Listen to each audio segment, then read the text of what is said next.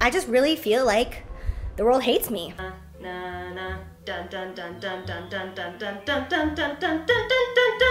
Do you see that? What is that? That's not a hair. That's not like a fiber. What is that? My lipsticks are not moldy. They are not hazardous. They are not contaminated. They are not unsafe for you in any way, shape, or form.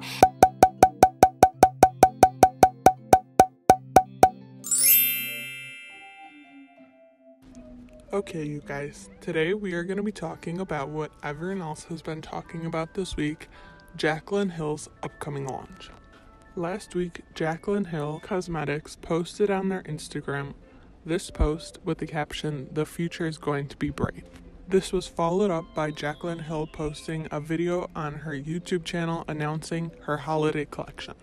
Her holiday collection, which in some videos she has called exclusive, although we're not sure if that's true or not, includes 5 shades of Mood Light Luminous Powder that are each $32, 2 highlighter palettes that cost $49 each, and 1 loose highlighter that costs $24, along with 3 brushes. Some people are excited for this launch, but most people are skeptical because of her previous launches. Basically, people are scared to buy it because they're nervous there's going to be hair or metal or who knows what in the highlighter. I hope for her that the launch goes well and nothing's wrong with her product, but she's been through so many botched launches that it's starting to make me wonder exactly what's going on behind the scenes. Like, who is behind all of this, you know? So let's talk about her holiday collection. People are finding it a bit weird that she's selling these 3 brushes when she already has a whole brush set with Morphe. People are also finding this launch to be a bit close to the lipstick launch we all saw how that one went. I think that before she announced her newest collection, before she, even came back, she probably should have taken care of the lipstick situation. People are still saying that they're waiting to get their money back from these lipsticks, which were contaminated, while she's out there in Los Angeles living in a $10,000 per night home. Not $10,000 a month, $10,000 a night. So let's talk about her lipstick launch for a minute.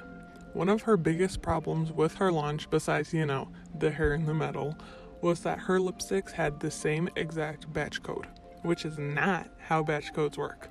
For each shade, there should have been a different batch code, and this batch code tells you when and where the product was made, as long as the expiration date and stuff like that. This batch code is also super important for recalls, so if something goes wrong with your product, you can narrow it down to one batch code and then recall that one batch rather than the entire line. So when something went wrong with Jaclyn's line, she would have had to recall the entire thing rather than just 1 or 2 shades. You would think that Jaclyn would have learned from this and made sure that her future makeup would be batched correctly. But pictures of her PR have come out online, and you guessed it, all of the batch codes are the same exact number again, which is leading many to believe that she's using the same exact lab from her lipsticks.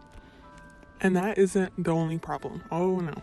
People have also noticed that some of the highlighters say made in the USA on them, which wouldn't be a big deal, except for she said she was working with a lab and making her product in Milan.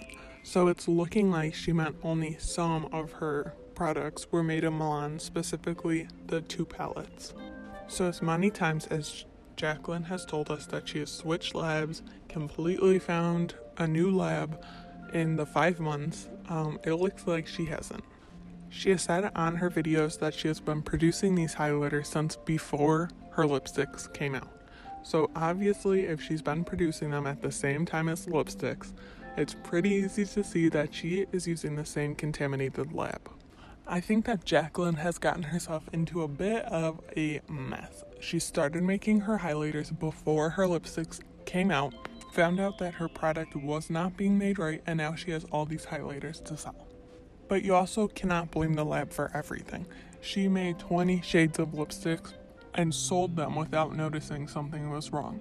She had to pay a lot of money to get these lipsticks created and then never checked on them while they were in production. All she had to do was pull one lipstick and open it, and she would have saw that something was wrong and she needed to fix it before selling it to people.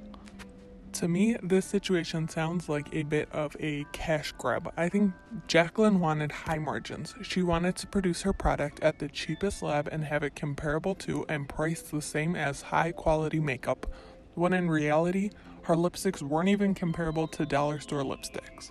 And then to make this situation even a bit messier, Jaclyn did not include the ingredients list used to make her product in the PR kit. Obviously, that's going to be a problem because people have different allergies, people don't put some things on their skin. Like, it should have been included. It was easy enough to just put it in there. Like, what is so hard about that? People are concerned though with the ingredients in her blurring highlighter. She uses natural mica, which is kind of controversial because the companies that are mining this ingredient use child labor. So obviously that's bad, but it gets worse because mining mica is very dangerous.